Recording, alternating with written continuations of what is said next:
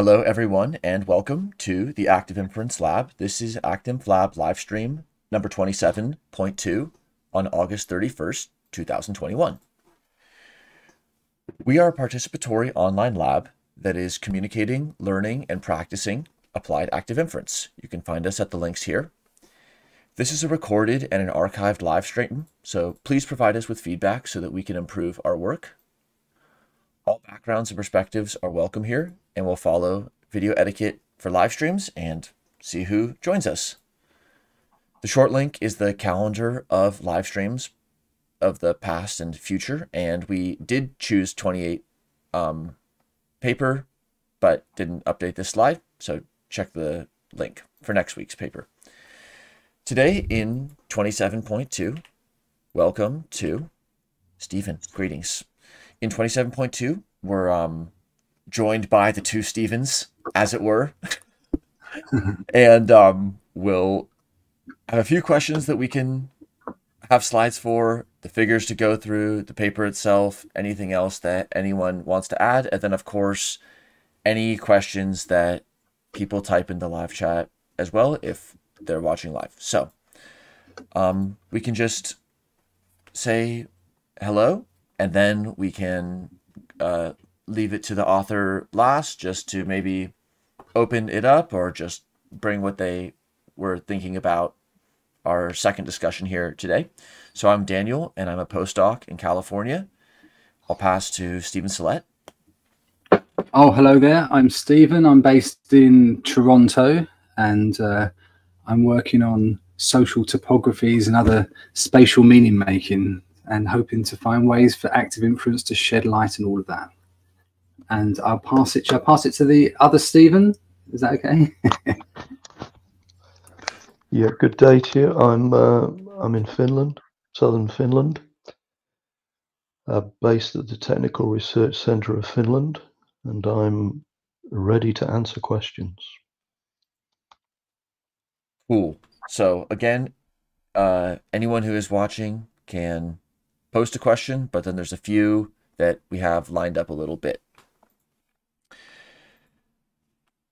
Just one theme that stood out as far as selecting this paper was that it was applied. It was applied to making the kinds of objects and supporting the ability to have the internet and computers, as well as just objects like pens and things like that. So how does this idea of helping us design physical systems, which ends up being our niche modification activity as an economy, how do we help design, maybe if we're not an industrial engineer, but potentially people working on different kinds of projects that end up modifying the environment, maybe even influencing the same systems that industrial engineers use, or using some of the same techniques, but people who are just thinking along these lines and want to take what you translated one step towards application in your paper and then think about how it applies in their own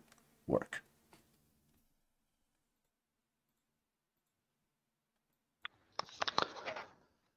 So cyber physical systems. So the latest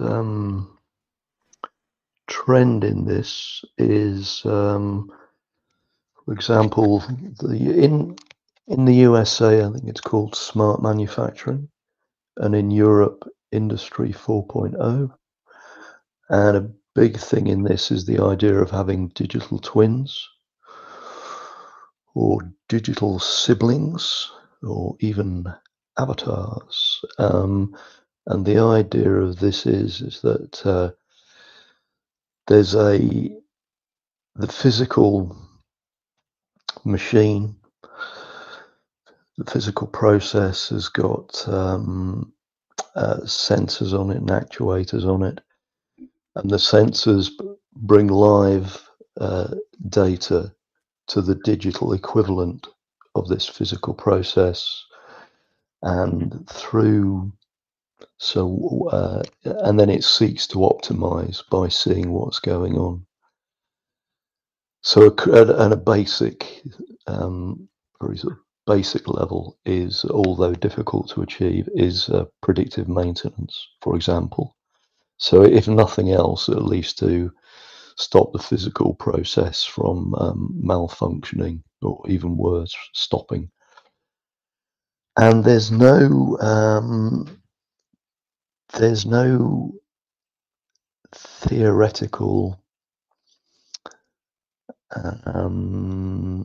foundation for these industrial innovations, for things like digital twins. So of course there's the theoretical background of cyber physical systems,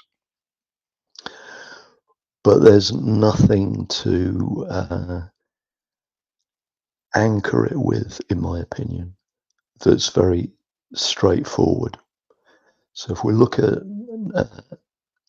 life sciences generally, we know that evolution has had millennia and millions of years to iterate, to develop elegant solutions. So it seems sensible, at least to me, to look to the life sciences to see how nature's evolved towards least action. And of course, free energy principle and active inference framework or theory are from the life sciences, and are in their essence, I believe, very straightforward, as one would expect guiding principles in nature to be, and applicable to human and artificial intelligence, to artificial agents. So I believe it's useful to start from that basis, and with the free energy principle, this very straightforward idea of trying to minimize the information gap between the generative model and the world itself. So that's a very straightforward idea, and I know there's the maths behind it is evolving all the time, and there's some debate and courteous dispute about that, but the basic idea seems straightforward, so I believe it's therefore a good place to start. And because this is such a basic idea, isn't it? Minimizing the information gap between the generative model and the world itself. Is this what I've said helpful in any way? Thanks for this. I wrote a lot of it down. Stephen Slett? Yeah, some really good points there. One thing I'd be interested to know what your thoughts are is, we can end up kind of adapting our niche through action as a kind of consequence of like following a path and these types of things. And then we've got this kind of more constructed sort of deliberative organizational work, in which, in many ways, the point of that work can be to construct the environment in which tools will operate. So in some ways we use the tools of our legs or the tools of being in the world, and it can sculpt that niche, and also we can be very much sculpting a bounded niche. So I'm wondering, my question is, thinking about whether you see that kind of distinction as being significant, and how you see the idea of like the free energy or the implications of the free energy sort of rolling out in the niche versus the generative model for that niche being embodied in some way. So, so how much is there something when it's embodied? For instance, when you're talking about these total quality management environments where someone is trying to maintain, I don't know, ISO standards of manufacturing or whatever. So I wonder what your thoughts are about that, whether there's distinctions there in terms of active inference being particularly involved, or the free energy principle more generally. So, so I believe that that the core of quality management is just an instantiation of realizing the free energy principle through active inference. And that's what I've put in the paper. But there's a bigger issue about that in nature things are evolving, and as I put in another one of my papers in Entropy, that so there are no things are evolving to some degree naturally, and so if you just take predator and prey, it's evolved. And if you're a beaver trying to get back to the lodge that you've built, your niche construction as a beaver, and there's a lynx if you see in between where you are and your beaver lodge, and there's a hungry lynx standing in your way, then it's clear that okay, this is a predator, and I should. This is not my as a beaver. That's not my preferred observation. Whereas my beaver lodge is a preferred observation. But what goes on in human niche construction and ecosystem environmental engineering is not so straightforward. So, for example, highly refined food, it seems to be naturally to us like a preferred observation because it tastes good, and so it makes life less strenuous and more stimulating. So if the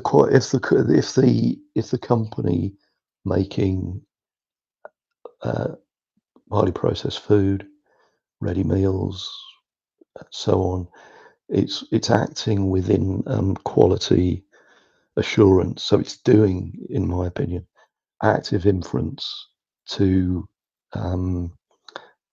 realize the free energy principle.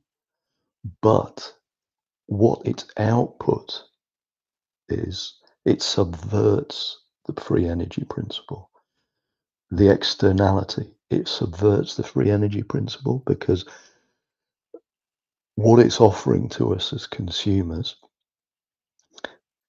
it seems to be consistent with what we're evolved to do. So it makes life less strenuous and more stimulating, but actually it's not good for our health in the long term. Of course, now and then, no problem.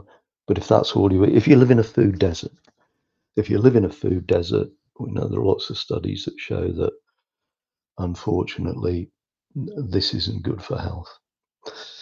So if you take one entity at a time, it can be conforming with the free energy principle through active inference, but its output subverts the free energy principle, because it makes our preferred observations, instead of being good for us, are not good for us, but we only discover that 20, 30 years later. So that's quite a lot I have a diagram in let me see. There's a simple diagram of this in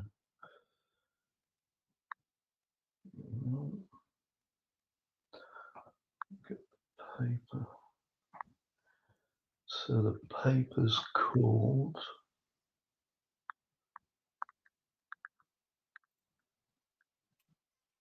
it's called Multi-Scale Free Energy analysis of human ecosystem engineering.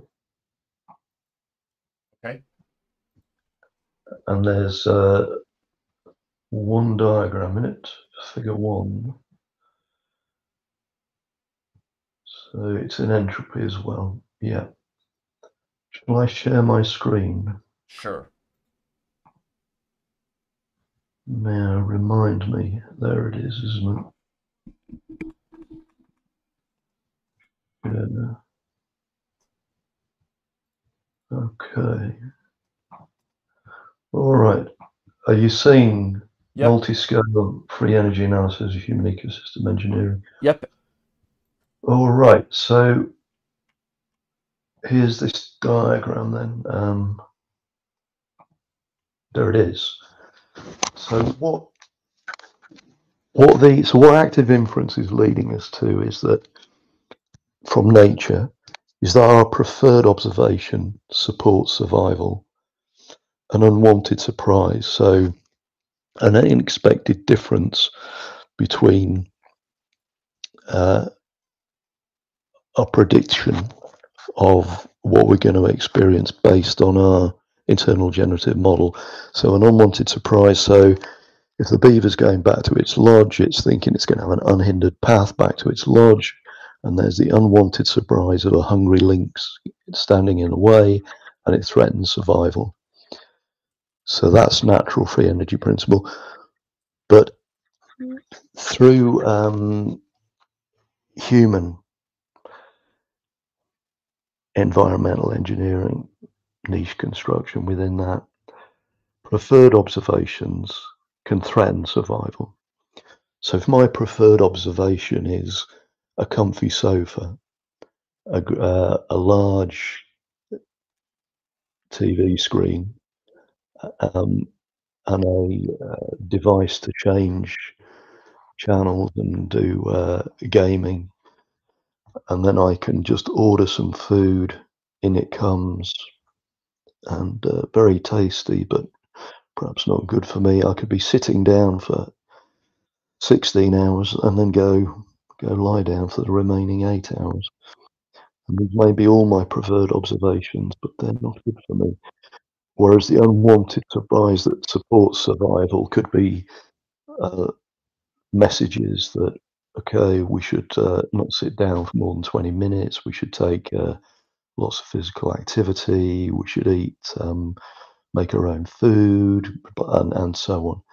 So what's going on in human endeavors, which may individually conform to realization of the free energy principle through active inference, can end up subverting the free energy principle outside of that production activity. And here there's some numbers. Okay, so a beaver could develop a new generative. Right. Let's see here. All right. So in nature, for a beaver, the preference distribution for sensory inputs is, for example, +10 for the protective pond, the lodge, 0 for woodland, and -10 for a hungry predator. But then if there's a bit of pollution, you change, like, okay, so now this is getting more complicated. So there's +10 productive pond in clear water, +2 protected pond polluted water, woodland 0, hungry predator still -10. But then or the example in this paper is in some island nations, very small island nations, where there's a lot of import of cheap, calorie-rich, nutrient-poor food.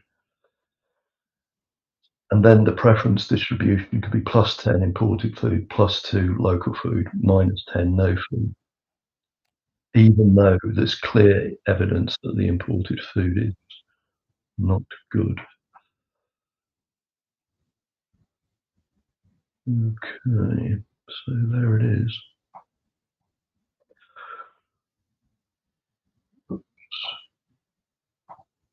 Okay, so did that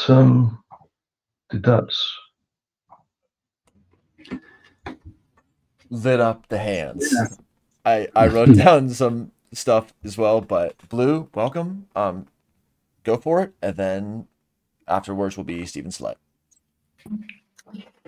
Thanks. So I was really curious about that subverted model and like where you're maybe not optimizing, like where what your preference is not optimizing for survival.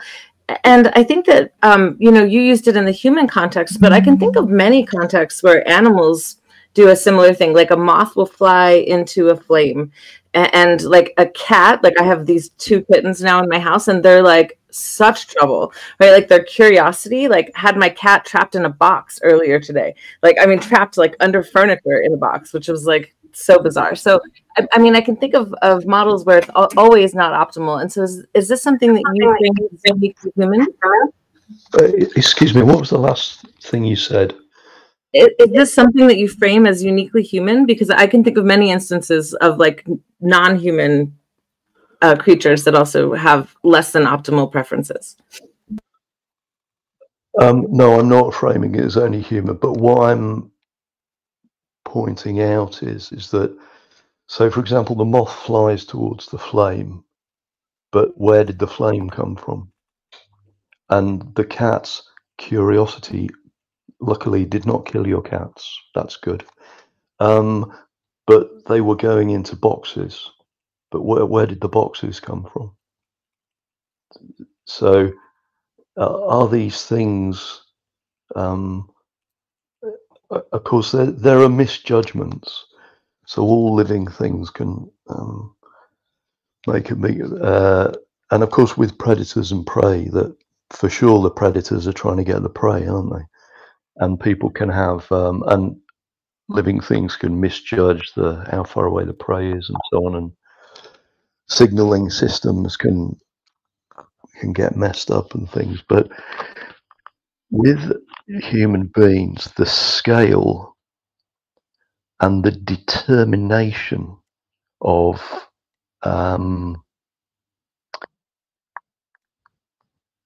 activities is much larger. So I don't know, there's an American author his latest book, I think it's called Hooked, that he studied for example, the food industry for many years, and his view is that there's nothing at all malicious going on, but it's just if you're in a certain business, you're trying to get as many customers as possible, and you're trying to retain them, and with no bad intentions at all. It's all good intentions, but then the effects are, we discover, it can be decades later that, okay,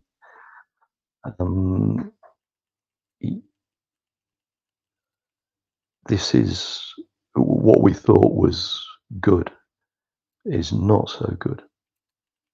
Whereas in nature, if wherever the flame, suppose it was a flame from somewhere in nature, it was a natural fire. Well, the natural fire maybe came from a bolt of lightning or something. It wasn't a determined effort over many decades of ever increasing refinement of a market offering. But so there's more. So what I'm showing in the paper that you read, that diagram about how the quality management system is like it's like an active inference system to reduce free energy. So it's optimum for the organization, but it can be suboptimal outside the organization. So I think a general word term for this is externalities.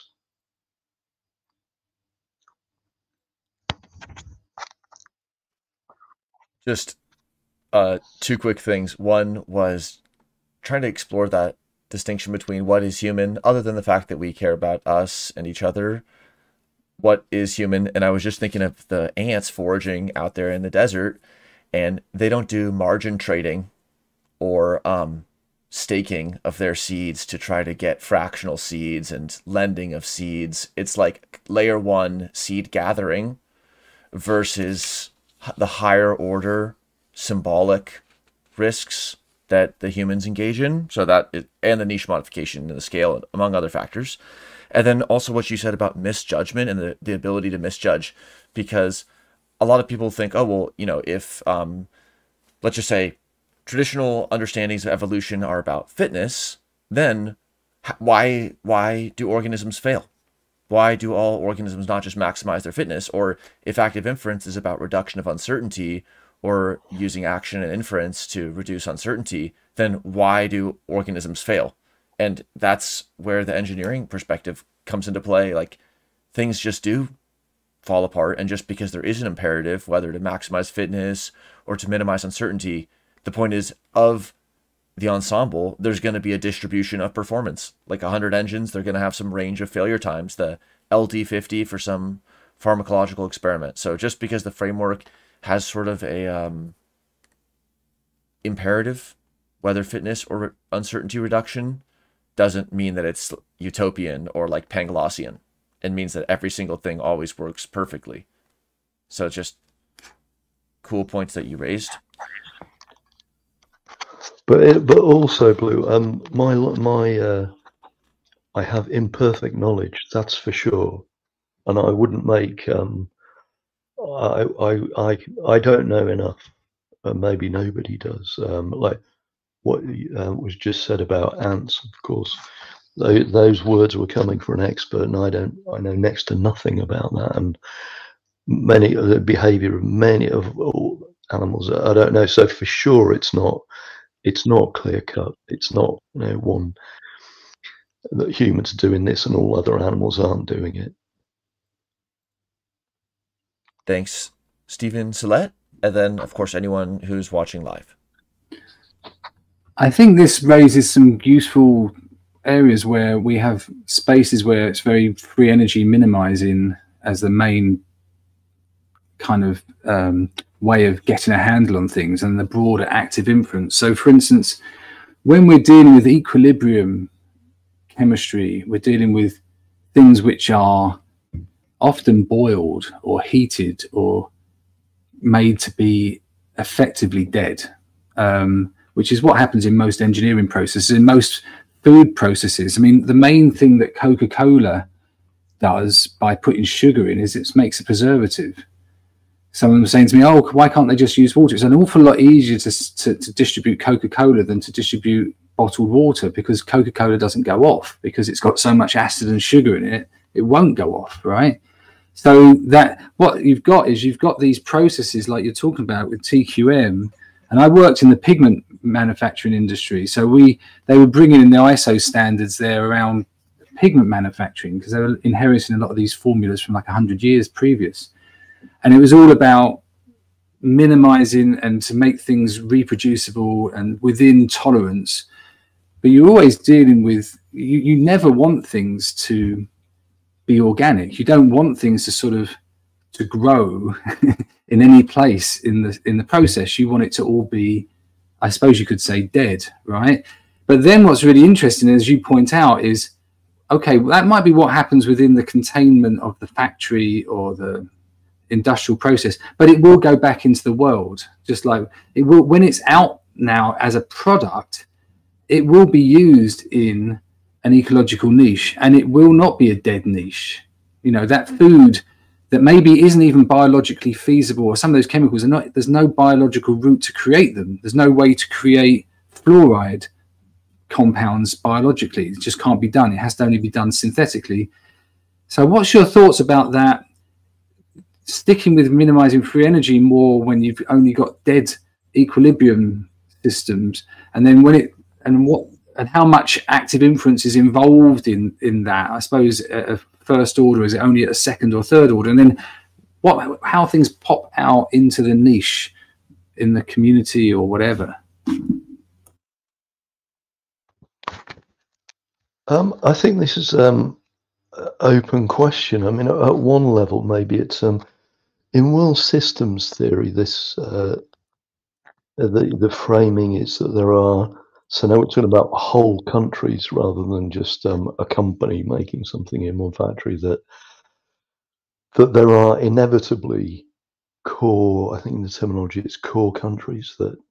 So it was the Netherlands, then Britain, then the USA, now going towards China. And then there are peripheral countries, 2 levels of those. And the argument is that the development of the core countries is dependent upon taking from the peripheral countries. And is this entropy being shipped out of the so if you think of like a factory as a heat pump, and it's you're getting all the entropy out of the factory operations, but then it's, where's it going? Is it being shipped out of the factory, and then is entropy being shipped out of pumped out of the core countries into the rest of the world, where things are confusing? So I don't know. I mean, that's a bit of a broad sweeping statement, isn't it? So, but maybe on one level that's what's going on. If you have supply chains, value chains, and you push all the physical disorder out of those by eliminating all the information uncertainty, then does that mean that the physical disorder has inevitably got to go somewhere else? I don't know. So, but maybe, and then, but for sure there are externalities, and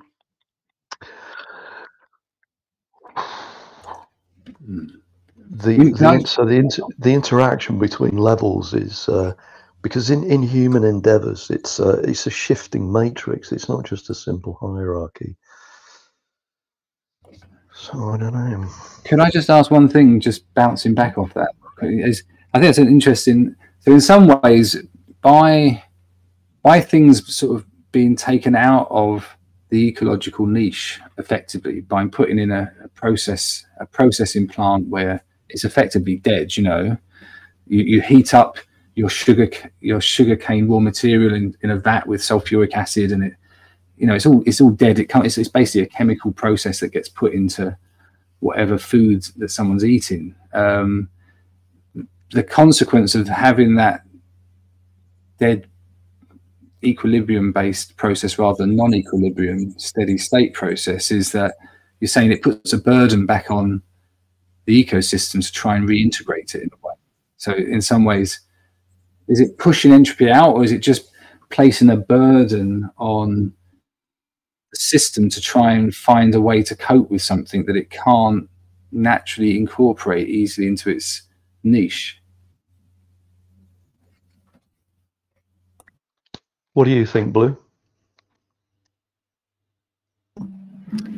Yeah, I'm not sure, really. I'm not I'm not entirely certain. On this transfer of disorder, it's definitely very important. Like, for example, when people say, well, look at the miles per gallon of this car, and then, okay, but where did the metal come from?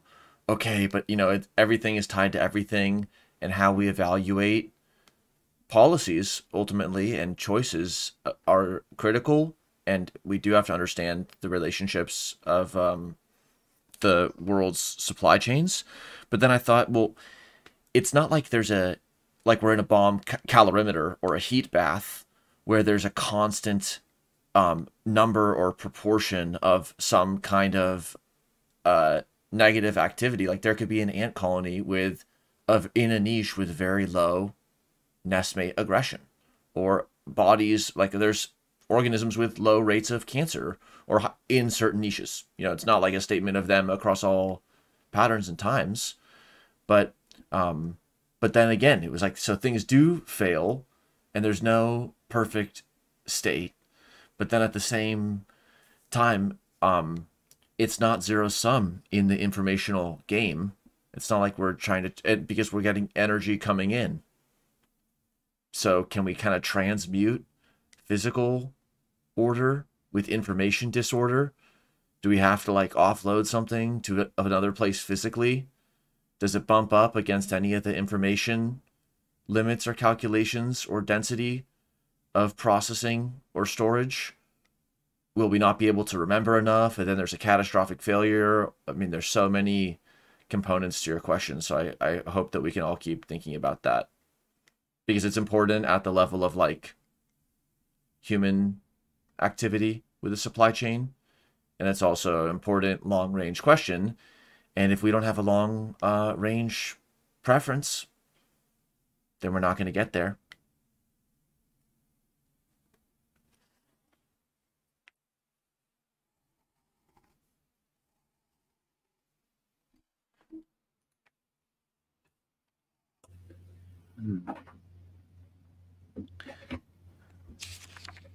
Could I add one more bit in there without? Yeah.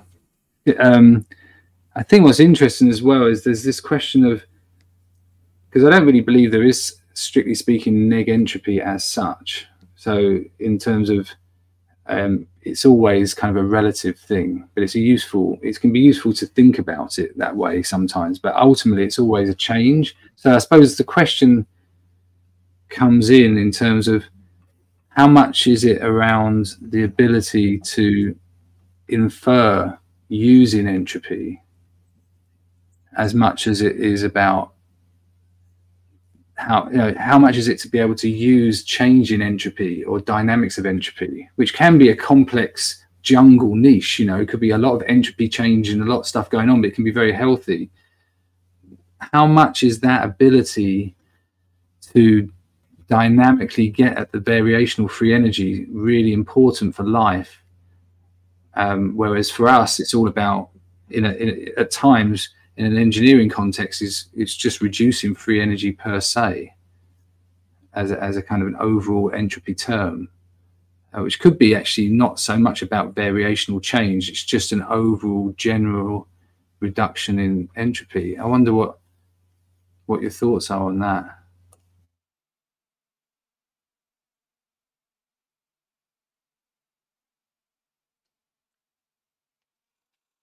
One thought on that, on the biological side, is what's an industrial engineering relationship, ecosystem engineering relationship that has persisted for billions of years or millions of years or just long time, however you want to see it?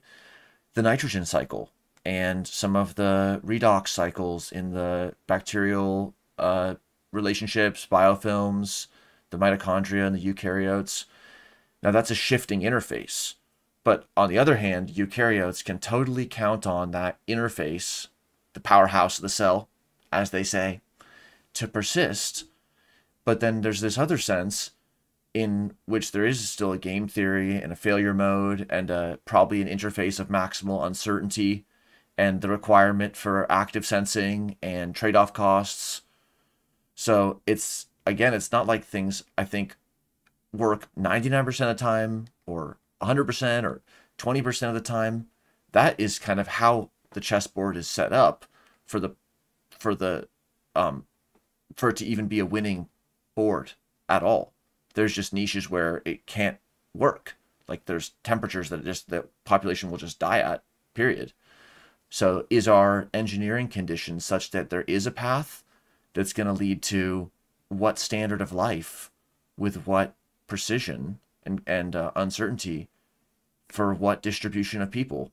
Like, did we way overshoot and now it's going to change back down to a different way? Or is there some critical path to changing the distribution of industry? Because it's not going to be any way it was from 0 to 2021, it's not going to be that way next year.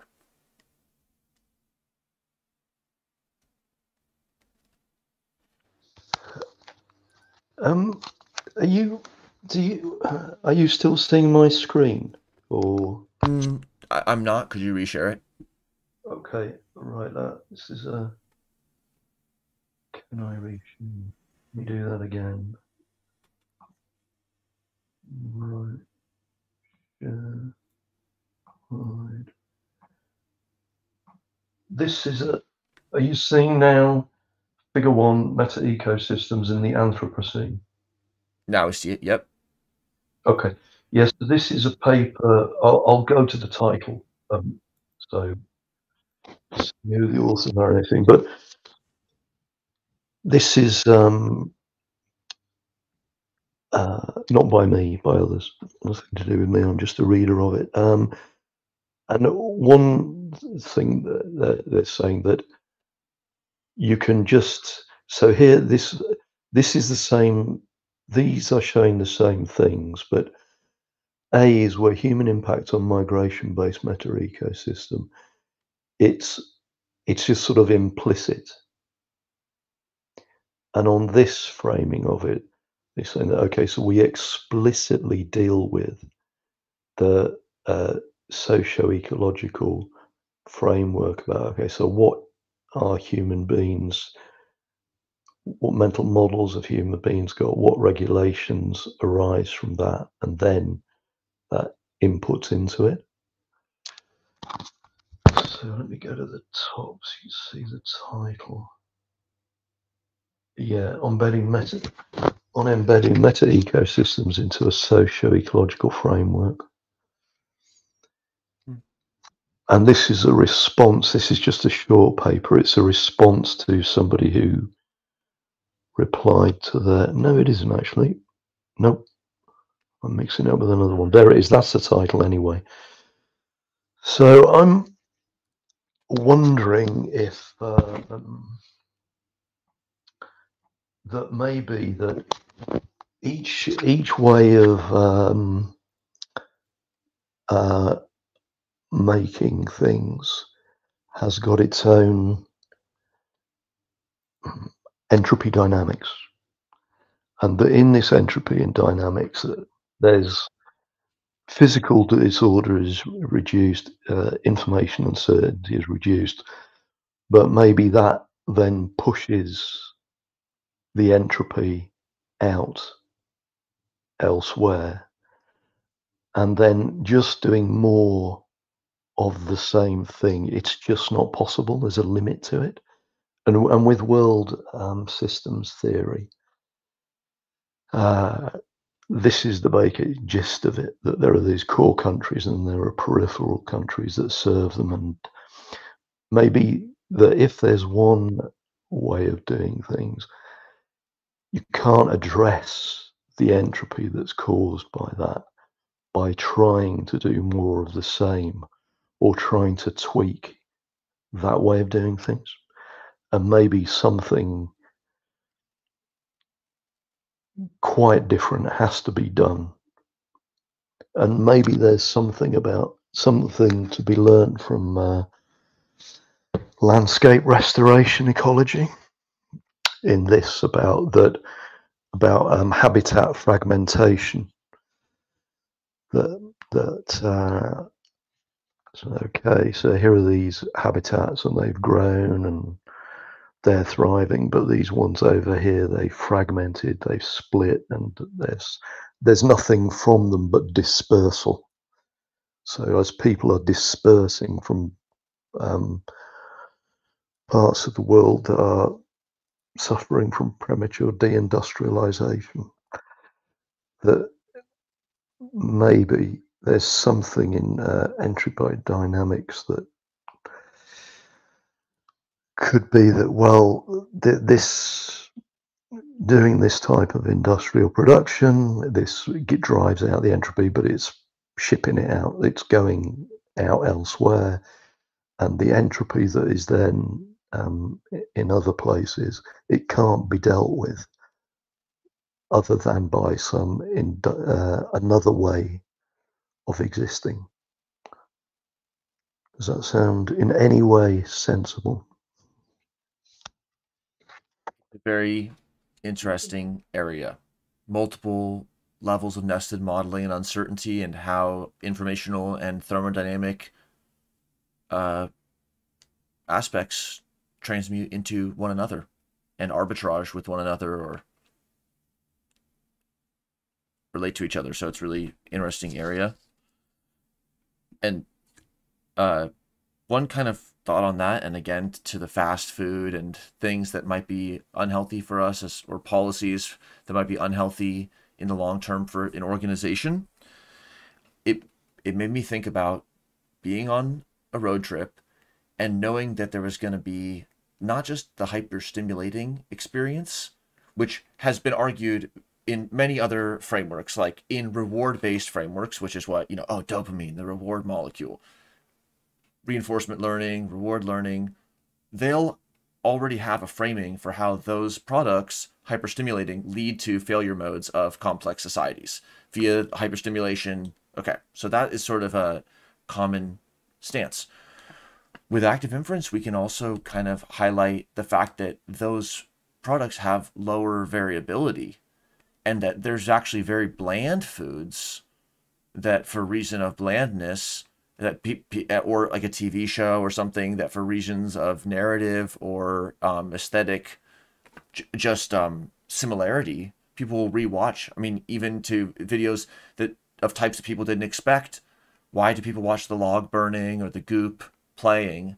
Because they're sort of like the frontier of optimal foraging is about like how it's going to sound, which is a very small thing to be resolving relative to the more deeper, unsettling levels of information that could be revealed, like someone else's perspective of you or something like that.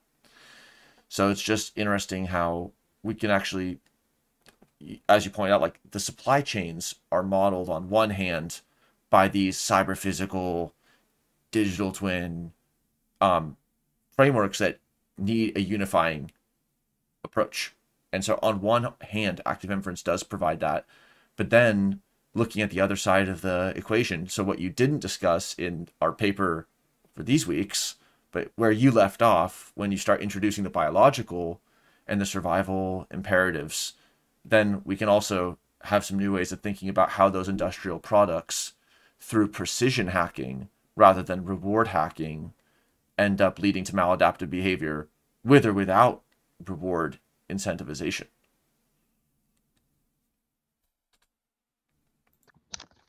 Are you what are you seeing on? Are you seeing my screen now? A different birds, different diagrams. You see birds, yeah. Generalist bird, gap specialist butterfly, interior habitat bird, specialist beagle. So this is another paper. I'll scroll up to the top. So you see the title, and it's making this point that landscape composition and configuration according to different species perceptions. And so the first one's a human, and then it's different species. And as it's neatly illustrated there, that the same place looks different to different species. And so the kind of the terminology here is that there are patches, habitat patches, and they can be corridors between them or stepping stones between them. And the other stuff is called matrix. And I personally can't ever see that word or say it without thinking about the movies. So that is a bit of a problem. But in the landscape ecology, it's called the matrix. So I think this could be useful of illustrating that, well, okay, so here's the road to the mine. These companies built the road to the mine. They built the mine, and they're taking the stuff out, and they're taking it back to their country to do highly efficient manufacturing with it, and then they send a completed goods back, but then what's left? So if you just measure that in terms of GDP growth, then the GDP goes up divided by the number of people, and it appears that prosperity is rising. But if you look at it in this kind of view, it shows that well, there's a lot of blank spaces left here, and if we think about it in terms of this restoration or regeneration,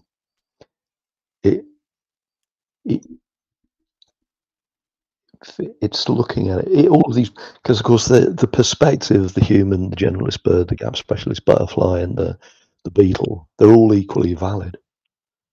And so let me see what this paper's called. Yeah, landscape ecology and restoration processes. And even within the same physical overlap, one bug might be underground or in the roots or on the ground in the canopy. So even the physical micro niche that different strategies or individuals experience in the same spot in the matrix can be very different. So there's just such richness to this ecological thinking, and it's just challenging to bring it into play in some of our cognitive endeavors, but I think that is also changing rapidly. So I've taken an ecological perspective in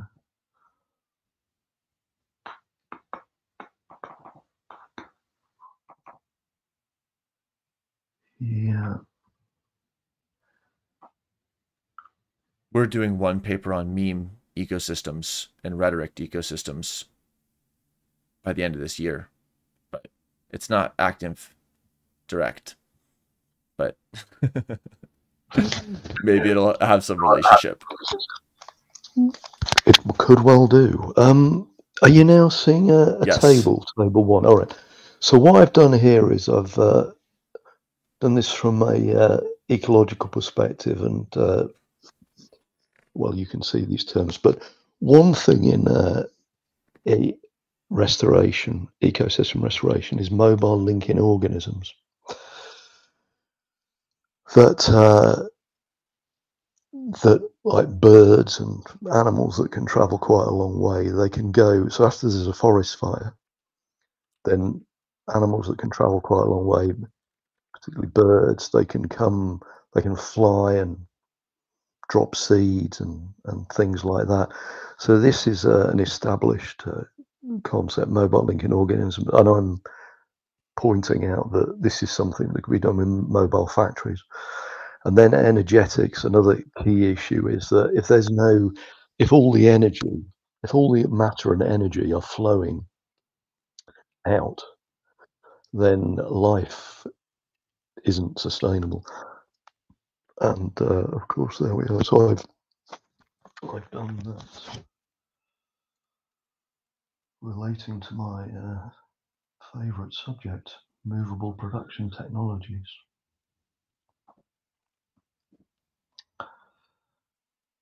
Okay. So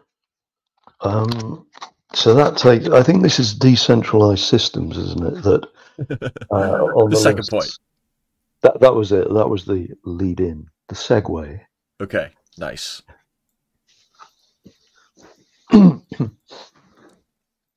How about, go for it, Stephen. Yeah, so I think this is the thing that if everything's, so at the moment there's this centralization. Oh, let's have a look at this. I've got, I go again, so let's have a look here. What do you see now? Do you see a taxonomy? Taxonomy of manufacturing distributions. And their comparative relations to sustainability. Yes.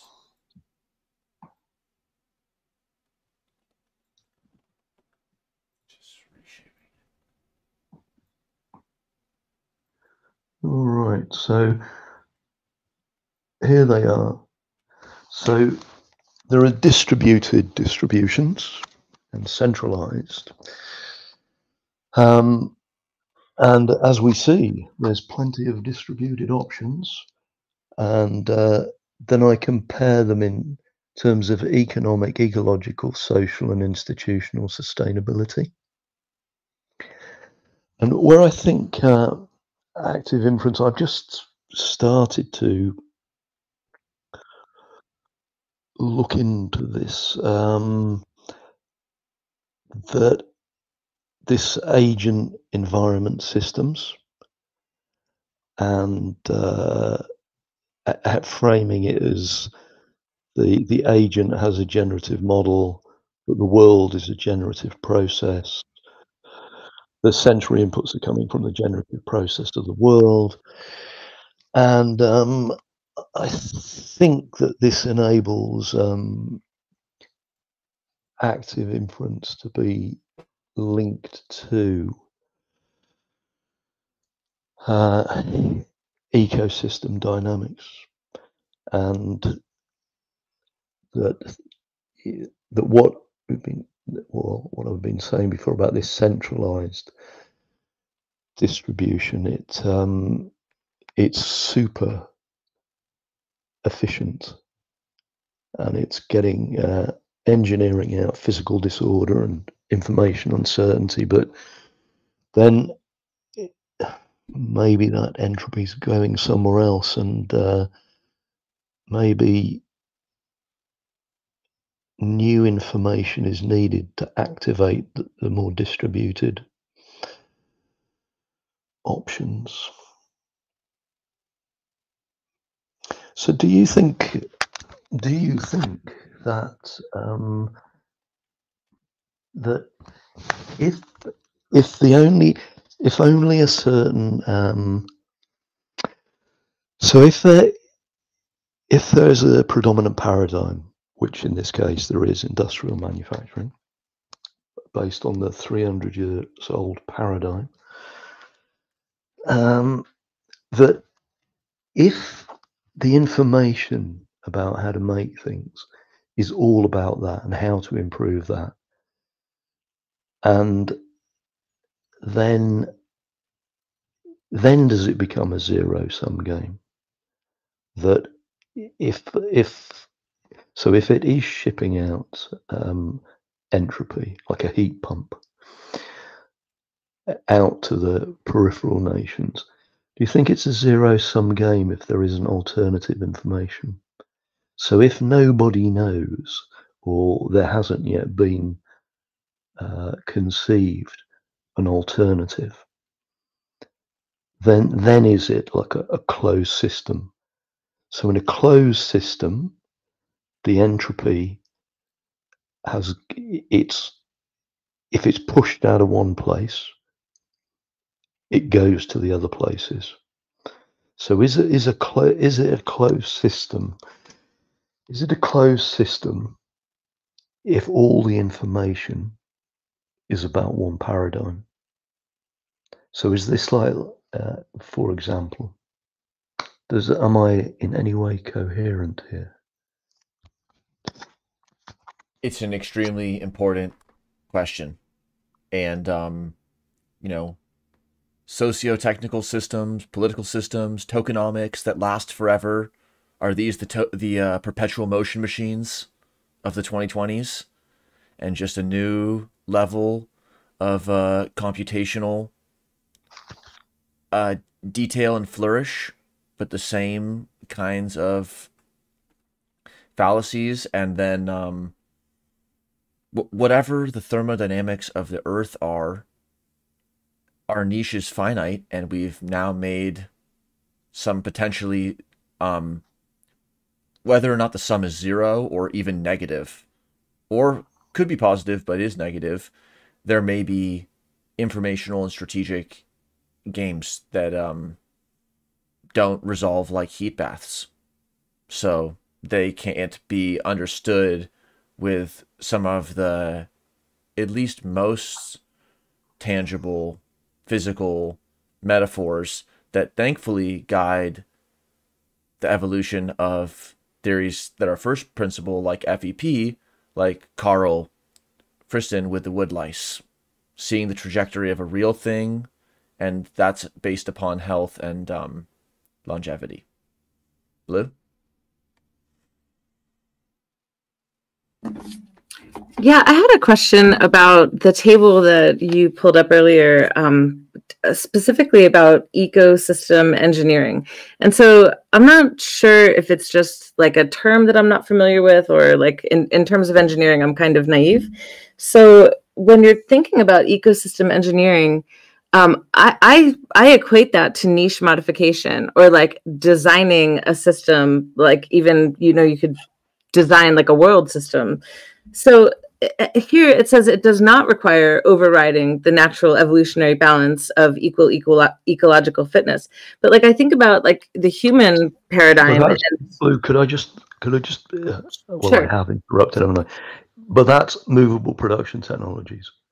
So what I'm saying there is that if you've got a movable factory, so a truck, if you've got a second-hand truck with a second-hand container on the back of it, it does not require overriding the natural evolutionary balance. So it's specifically in relation to, if you look at the top, it says movable production technologies. So how is that ecosystem engineering though? Like a No, it isn't. Yeah, but the point, obviously, Oh. this table is not clear, and it is my responsibility. It's not clear. I am the responsible for this. But so what is meant by this is, because further up in the paper, it's pointing out that if you have fixed production technologies, so if you've got a big fixed factory, you build a load of roads, huge roads going to it, and so on, that involves a great deal of ecosystem engineering. But a mobile factory, it can just go over rough terrain. Also, to play devil's advocate against the author, the enabling function of a realization of something physical that can be an ecosystem engineering agent, aka niche modifying agent, that it's going to have to be a niche modifying agent. So this is just sort of then connecting that to mobile organisms. So you have, quote, plants, aka factories that are planted, and then those can be like, they're not like trees simply, but they're planted, and so they have strategies not dissimilar from other rooted organisms. But then you have mobile linking organisms, so it sort of connects that all the things that mobile organisms, like all animals, do and can do with what a factory could do ecologically. Blue? So it just kind of makes me think about like what kind of biological organisms take their niche with them, right? Like maybe a snail or a turtle, like, to take a large component of like their habitat essentially with them wherever they go. The mobile technology made me think of that. Yep, some people like to travel with light, just the keys or something. Other people, full backpack every time. Stephen, Salette? I like this idea of something coming out of the factory, going into the space, and then things being secondhand. I suppose you get a third, fourth, fifth hand, because there is something there that is delivered as this. I mean, if you're going to use entropy, I suppose you could say low entropy kind of new vehicle, whatever it is, and slowly it gets incorporated into the ecosystem. It starts to get scratches, it starts to get this, that, and you see in India, people start decorating the vehicle. All this sort of stuff will happen over time as it becomes somehow incorporated into the niche, I suppose you could argue. So I think that's quite interesting, how that maybe starts to change the dynamic. I'm still not sure whether entropy is so useful term, or whether it's some other way of looking at a metric. maybe something to do with free energy minimization as a thing, but yeah. One other piece of that table that was interesting was there was multiple goals, like sustainability and fitness. It is not a univariate optimization. We're not just doing reward or utility maximization. We can choose multiple goals, and we can have multiple human goals, which is especially important for things that, you know, we care about. But then this one of mutualism is interesting because a lot of times mutualism could be seen as like an outcome. Like the outcome of these two bacteria's relationship in the niche is a commensalism or mutualism or symbiosis, whatever it happens to be. But actually, using this idea of the outputs, like the observation states of a higher level Bayesian model being like the priors on a lower level nested model, having a goal of mutualism is implicit in the lower level model enacting that mutualism, because you're not accidentally going to metabolically coordinate through millions of generations. And so this is kind of an interesting way where like we have to want to make it work, because we're not going to accidentally make it work and get along. But that can be a hyperprior, like a belief about how things ought to be or how we want or prefer things to be. And then we enact policy along those lines.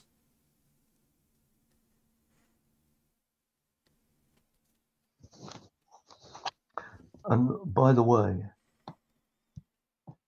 I do no,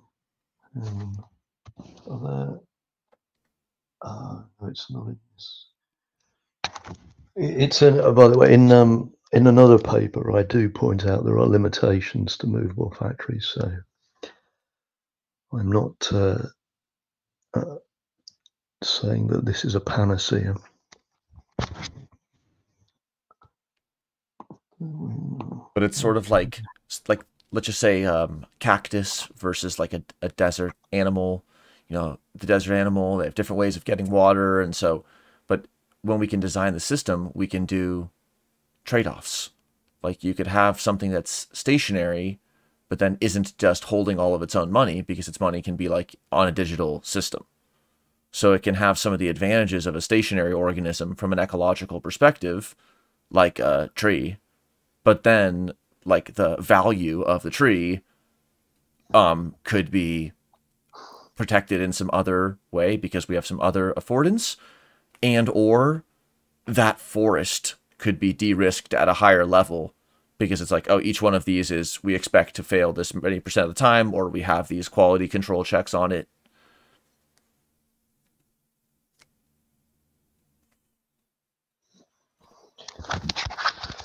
Yeah, I think a lot of thought is required about these things, isn't it? It's I don't think there's one big answer, but at least I think one good thing about free energy principle, active inference, that it ties into action, and that ties into energy. So this is good. Yep, when you're doing the thought experiment, pure Gedenken, then it's like, can be elucidating. You know, imagine you're going towards the speed of light, or imagine you have a physical mass of this size. But then there's no constraint, which is, again, double-edged sword on some of these attributes that require action.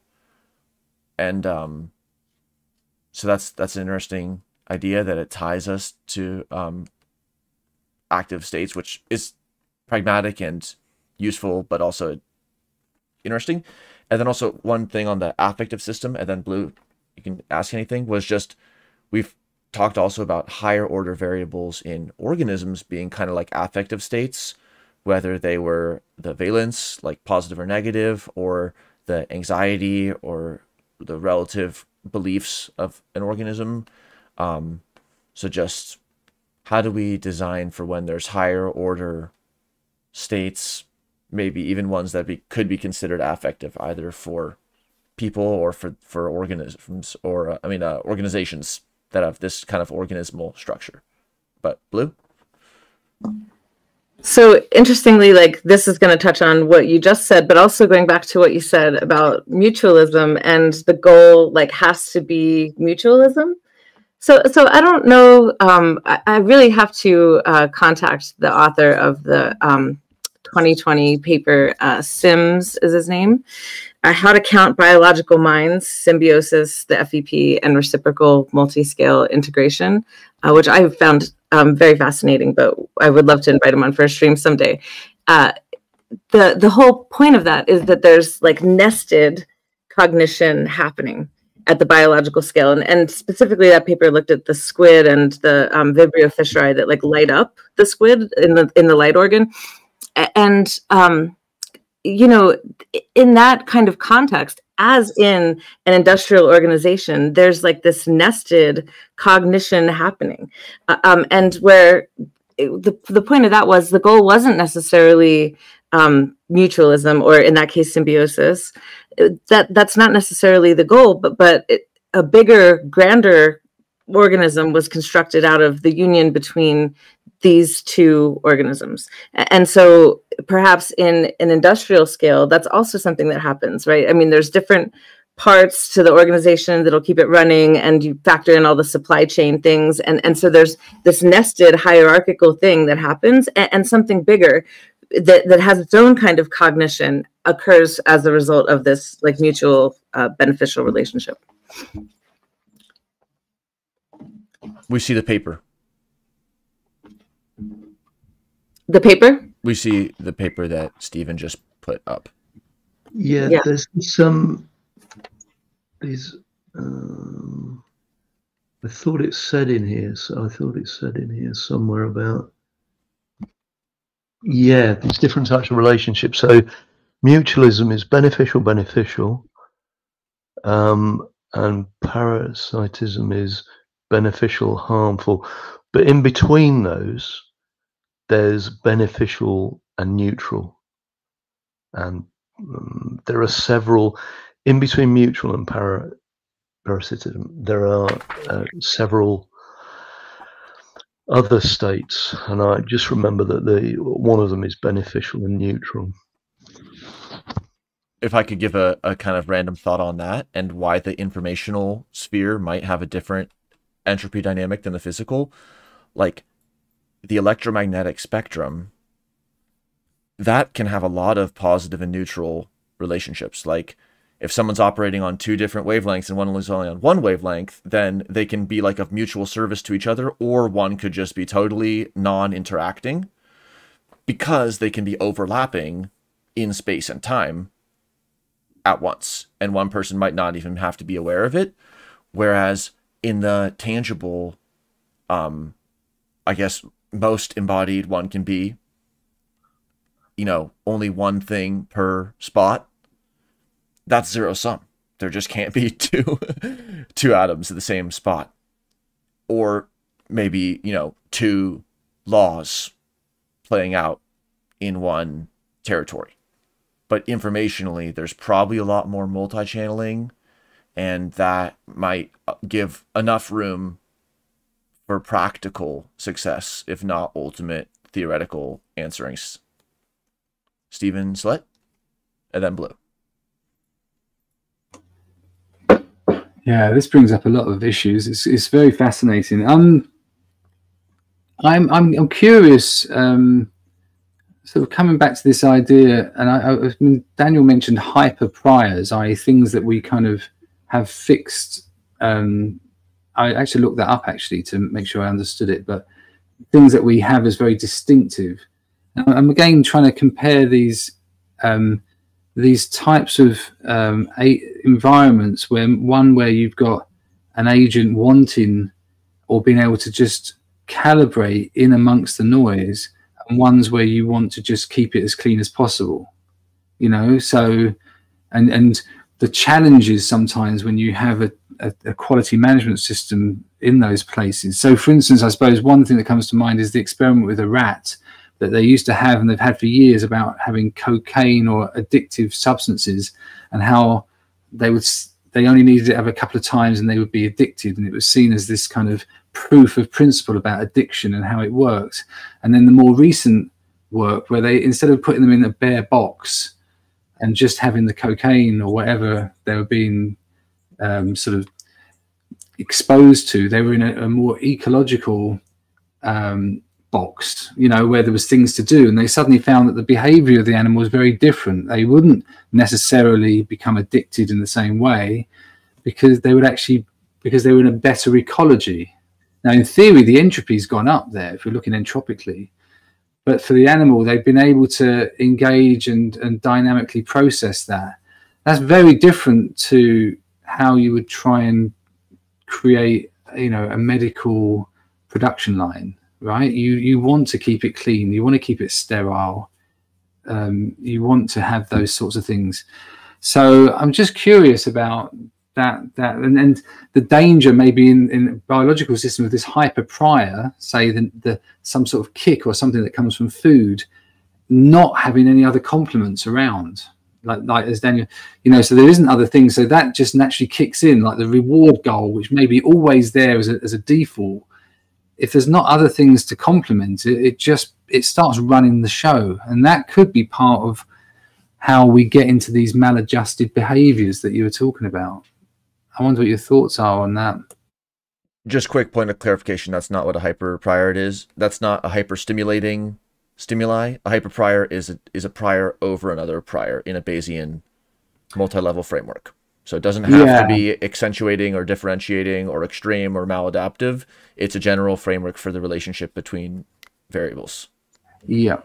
Well, I was thinking it was more the hyper prior could give it's a fairly fixed prior, isn't it? It's one which is a go-to solid prior, and it's useful for being that. So I'm just saying having that present. Hyper prior could be fixed or learned. Or learned. Okay, okay. But it tends to be hyper prior means it's quite accurate, isn't it?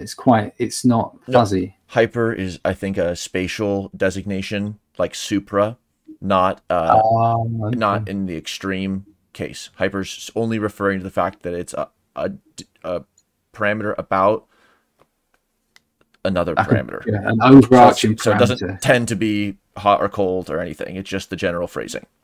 Okay, got you. So, but Stephen Fox, if you want to add anything, and then otherwise, blue. Okay, we see the head. Yeah, so in now the effective system. So here's my diagram. So in this, saying that if it's a little bit, it's so small I can't see it myself. That if there's the same starting point that of a generative model. So if the human being in human robot interaction knows that okay, so I'm in the I'm human, I'm in the predictive processing business, that's what I'm doing, and so I've got prior beliefs, and I have got generative models. Then the robot can be, what does that say? Personas and scenarios for robot based on the human's well, that's worldview, but generative model, and human readable model of the robot mind that corresponds to that. So that's and this is in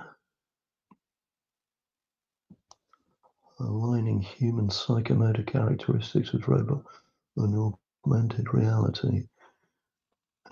In this,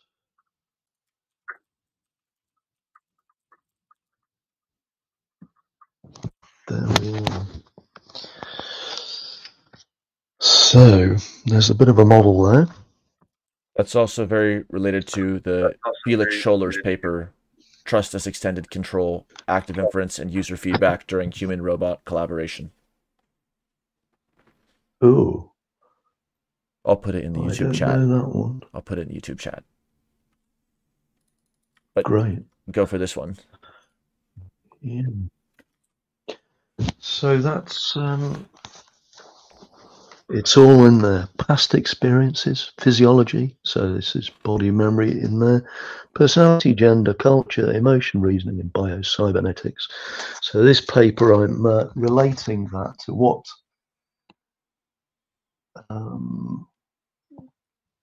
how this can affect interaction with robots, exoskeletons, and augmented reality. There it is. We got here a few equations. There it is. But hitherto, as I point out in this, that find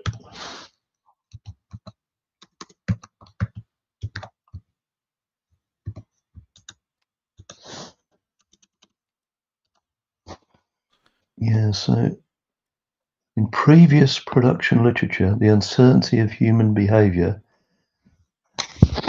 this is true. So in previous production literature, the uncertainty of human behavior has been recognized as a source of productivity, quality, and safety problems. However, fundamental reasons for the uncertainty of human behavior have been framed previously as a black box. So what I was trying to do there was relate it to open up the black box and frame it as an open box, and then fundamental reasons can be aligned with production technology to facilitate improved production performance.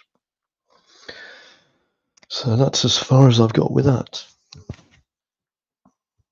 It's almost like for the reward utility-driven person, you can say there's going to be an increased expectation of performance. For the uncertainty-minded, you can say there'll be a reduced variance. For the resilience-minded, or for the reconfiguration-minded, that there'd be an increased capacity to rapidly reorganize. So I think that we'll have all or none. Blue? So my thoughts kind of dated at this point, but just going back to touching back on to mutualism and you know, the electromagnetic spectrum, when you're talking about how, like, you know, the signal can amplify, there's also like the possibility for the signal to cancel, right? If the, you know, wavelengths are the same and they're heading in opposite directions, they just directly cancel each other out. And it kind of made me think of like cancel culture, and also like the relationship between you know, the parasite is also like a nested biological relationship, even though it's not necessarily beneficial, but there's still this nested layer. Like the parasite is unable to function without the host, of course, but the host embodying the parasite like is a completely different cognating creature. And I think about like the zombie ants, right? That I don't know if you guys have heard. Daniel can probably unpack the zombie ants a lot better than I can. But it's like a parasite that then drives the behavior of the ant due to some like rewiring of the cognitive process. So even in the parasite instance, there's still a greater cognizing structure.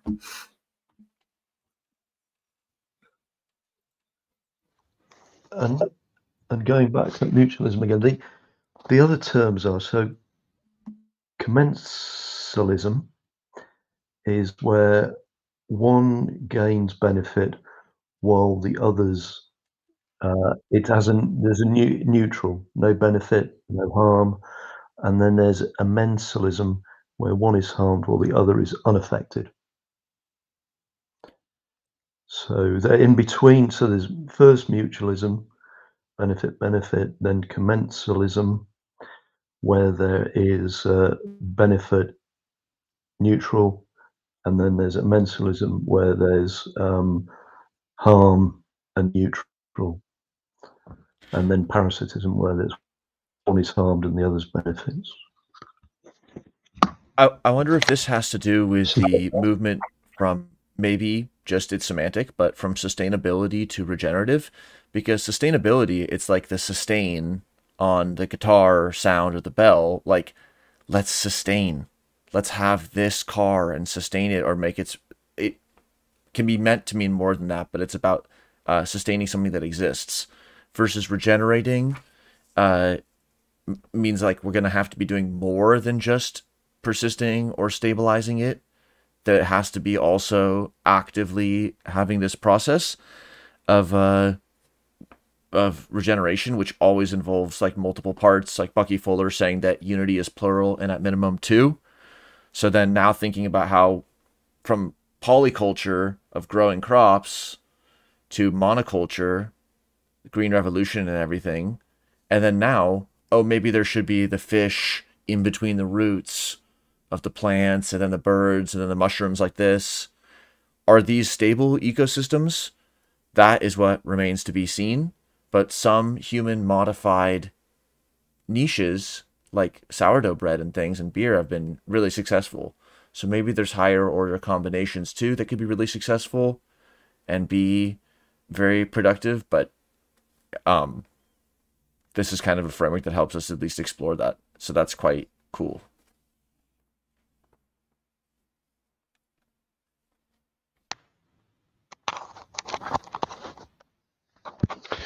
I was at remotely, of course. There was a launch, the South African grassroots innovation program. They did a launch yesterday with 5 lady innovators, and one of them was doing movable aquaponics, and she seemed to have addressed.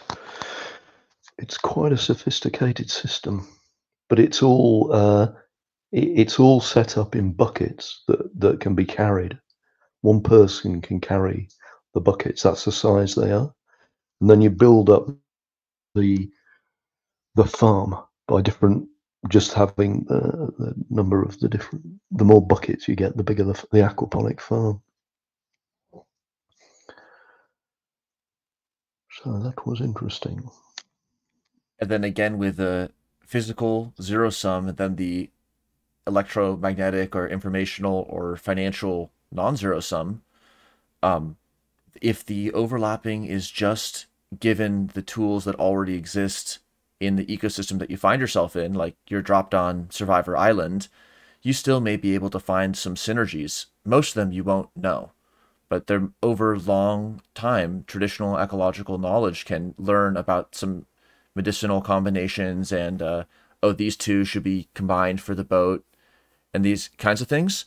But design, and this is related to what Stephen said about the product being plugged into another external niche and what you wrote about the cupboard being attached to the wall, like we could design some pretty minimal pieces that might really scaffold. Like you build a trellis and then something grows within it. So the engineering might not be huge to connect a few pieces that have a latent capacity to work together.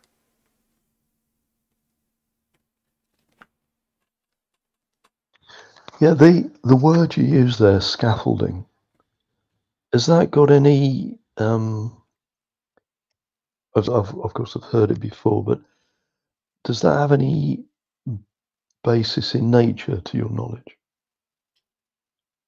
I would certainly say so. From the spicule structures like in bones and the way that physical structures are scaffolded to embryogenesis and the developmental scaffolding of the uterus and the core caretakers and it's different insects and humans and the family. And so I think there's the cultural scaffolding and then all the way down to the microstructural cytoskeletal scaffold for scaffolding enzyme complexes that then can do very efficient things too. Yeah, this is interesting because the problem with the challenge with so-called grassroots entrepreneurship and innovation is scaling it up. That's the challenge. That's what was said yesterday. That's what was said in India. There's this problem that solutions are developed and they work, but they at best stay where they've been, in the village where it's been developed. It sort of just stays there. And so scaling up, and it's open source well, there it is. The technology is there, isn't it? Open source ecology. It's possible to put all engineering designs and bills of materials and methods of work and all on the internet where anybody can access it, but still things are not scaling up. Thanks, Blue. So I think about scaffolding in terms of like neural systems, but also in societal systems. In the brain, like my PhD work was focused on finding a scaffold that will promote the growth of neurons across across a lesion.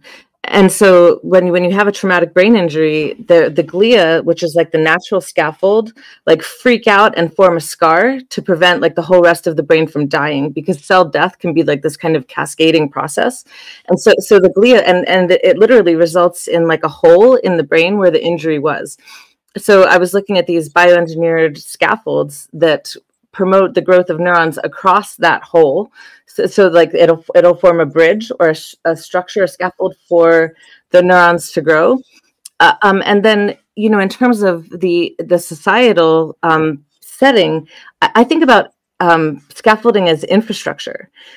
And I mean, even in an organization, like you have to have bridges and roads and internet connections and utilities, and you know, these things are it's the infrastructure that's necessary for kind of new branches or systems to start up. And even in like the farming terms, it's like, you know, the like I don't know, here we just call them the ditches, but like the irrigation canals, I guess is probably the proper term, like that, you know, the where you can get a river to flow off into different subsections and then irrigate the farmland with that water. So I think about that as the scaffold. Awesome, Blue. Nice connection, and sounds like cool PhD research. We see your screen, Stephen. So you see grassroots innovation program. Yes. Okay, yeah. So that was yesterday. Although the press release was in July, but it's not detailing the book. But there we are. This is the so in South Africa the rate of unemployment is, I think officially it's more than 30%, but unofficially it could be as high as 50%.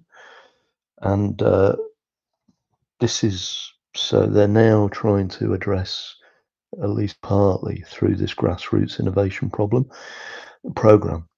So and there are similar, and we know that the book decades ago, Small is Beautiful, and Gandhi was before that was promoting this, but it's not scaling. And so there are these in between industrial production, there's just this ever increasing wasteland, but efforts are going on around the world. And grassroots is a good term because it's just growing from evolving naturally, doesn't it? Sounds like really interesting work. Thanks for sharing it. Stephen Slett. Yeah, actually that ties in.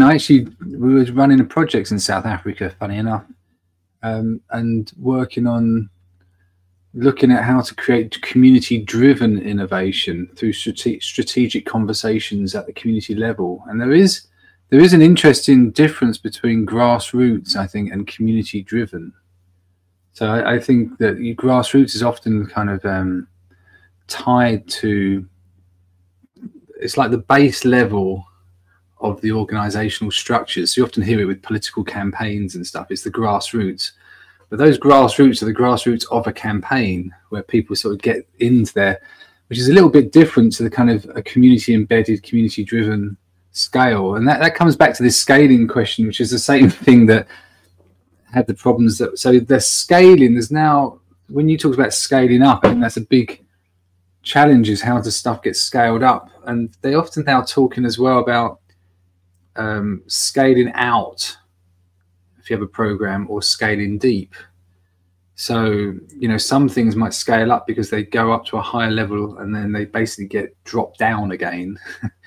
But how do these things get scaled out? So there may be some, I think you're tapping into a few multi-level issues, which I think are quite important. So I wonder what your thoughts are about going into these kind of embedded local context to create new seeds, so to speak, for like adaptability and innovation.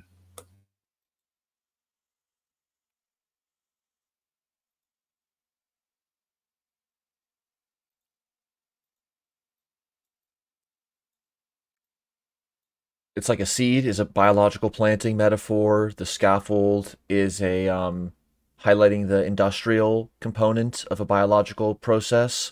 Like, you still need the tomato seed. So it's not saying it's not community driven. It's just like a soil metaphor, like how these communicate what our vision is. And they really do matter. And so they're really important points. Actually, here's a comment from Kevin in the chat who wrote, "Is the scaffolding a schema, or is this supposed to be anatomical? That is there some physiological analog in the human nervous systems or genome that corresponds to the scaffolding?" I think Blue made an awesome point about the glia and about connective tissue being an immune tissue being scaffolding physically for like the synapse and for cells. And then the genome, oh yes, the chromatin scaffolding goes deep in the nuclear pore structure, and that's a whole cool area. And maybe there'll be a day for transcription factor active inference soon enough.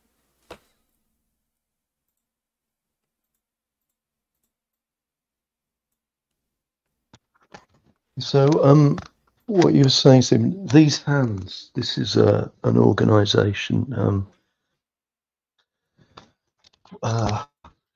active in Botswana, and everything they're doing there. There we are, you can see. Yep. So what is Holmes?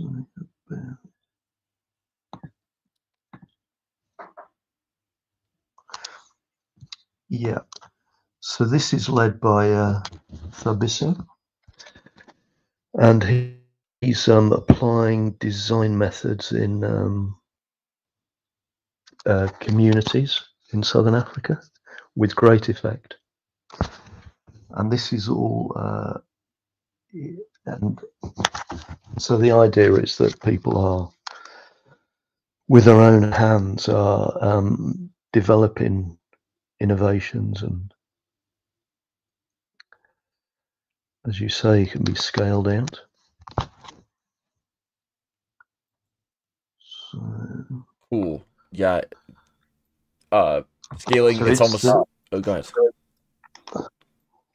So they're all so for example, in that part of Africa, that there are many movements, like many initiatives going on, but it would be very beneficial if there was a framing, a kind of unifying framing of what they're all doing, which can be seen as an alternative form of socio-economic development, rather than just as something that's well, fundamentally inferior to to the conventional model of industrialization. So all suggestions are welcome. I just put in the YouTube chat a volume by Caparel, Grissomer, and Wimsatt, Developing Scaffolds in Evolution, Culture, and Cognition. And so the paradigm change, as Stephen kind of hinted at very early, is like from systems where we eradicate the life to where we welcome the life and all that it brings. And we don't need to build that, and we can't build it. We're not going to be able to compose the lipids and the millions of years of fault tolerances into some sort of, monster that helps our living systems. We don't even have to, though. We just have to build an engineered scaffold, and the scaffold can be radically different than what the final product looks like. The scaffold can even disintegrate if it's biodegradable. So it's a really interesting area that this discussion went, which was like towards the engineering that makes us think of like foundries and some of the technical and precision processes, tying them to some natural processes like this evolution, culture, cognition volume does, and unifying frameworks. Those together almost point a way towards engineering a scaffold, not a booster rocket or just a bunker, but bunkers might come into play, of doing some scaffold design so that there could be reduction of expected free energy through deep time. So pretty interesting point, Stephen. Thanks for sharing all these resources too. Blue? Just a quick comment. You were talking about the scaffolding disintegrating.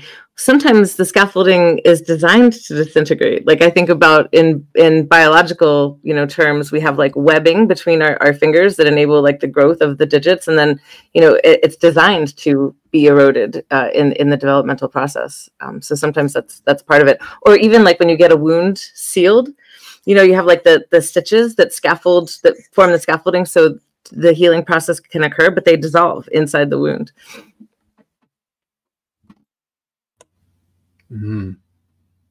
Actually, that's quite cool to think about that as well in the processes. And when we, whether in areas that we live in or areas that we don't live in, when we plan to intervene, are we planning to make something that sustains itself, or are we planning to deliver or co-create a scaffold that is planned to disappear? Those are really different views on local and distal intervention. Stephen, with a screen share? What's on the screen, Stephen Fox? Yes. So now this is an initiative called Connected Hubs. So this is coming from the Southern African Innovation Support Program, and the idea is to that there are hubs which support innovation and entrepreneurship, and this particular one is so as you can see, the connectivity is here in this part of Africa, and what the idea is build capacities and support and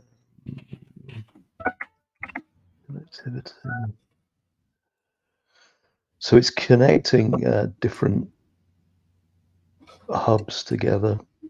And so a hub, it's just what that means is it's just that usually they've got a physical location, and there are people you can contact there remotely and physically who've can help with developing ideas for entrepreneurship and social entrepreneurship. So this is something that's going on. It's connecting hubs. So maybe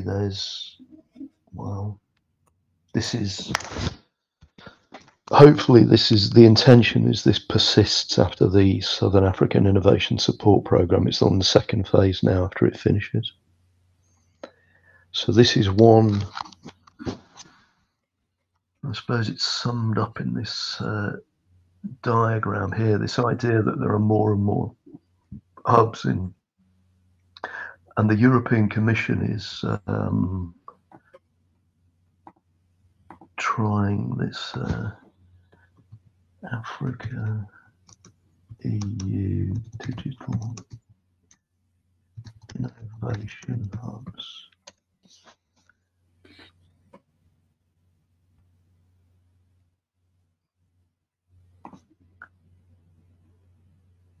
We'll see this, and then And I have to. Yep. There we are. So this is kind of things that are going on. So I'm involved in this project, Sustainable Network of Digital Innovation Hubs. So that's something that's coming down from the African Union and the European Union. And the aim is that this is a somewhat new way of